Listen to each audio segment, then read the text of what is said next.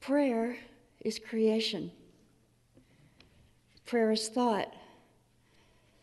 Prayer is the wish for all things good. Prayer is sometimes the wish for all things bad not to happen. Prayer is the mastery of what we want. Prayer is also the mastery of what we don't want.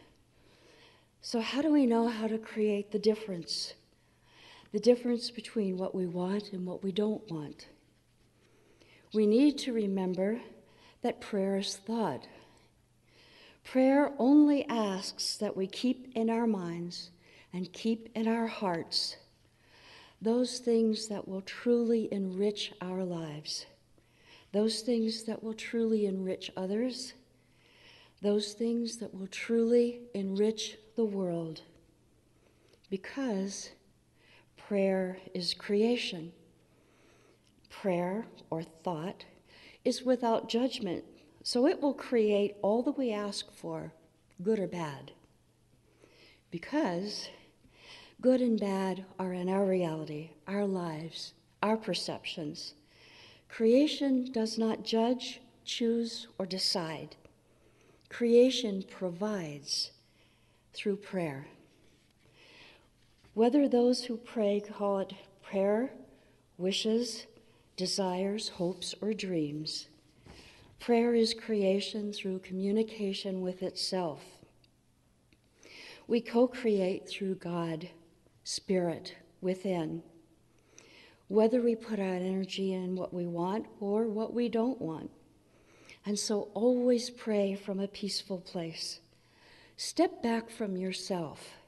Step back from your hurts, your pains, losses, and unhappiness. Then think about, dream about, and hold in your heart all you truly want. Hold in your mind the outcome of the dream that you see in your thoughts. And then say, sing, think, pray your desire into creation. Then you have now created your new state of being. You have accepted your full connection with life, knowing that there really is no possible separation from Source.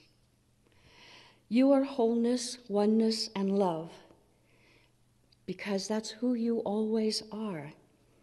That's who you really are.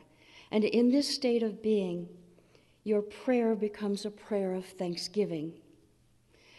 You know that you have already received your answer in the now. You own the life you create, and you know that all of your prayers are already answered.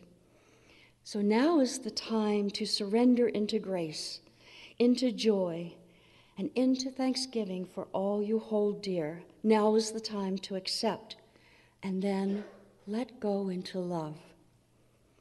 Live your life now, knowing that all of your prayers are already answered, so you can show up each day in that state of grace. You are prayer. You are creation. You are a part of all that is. And so peace be upon you. Peace be within you. Peace be you.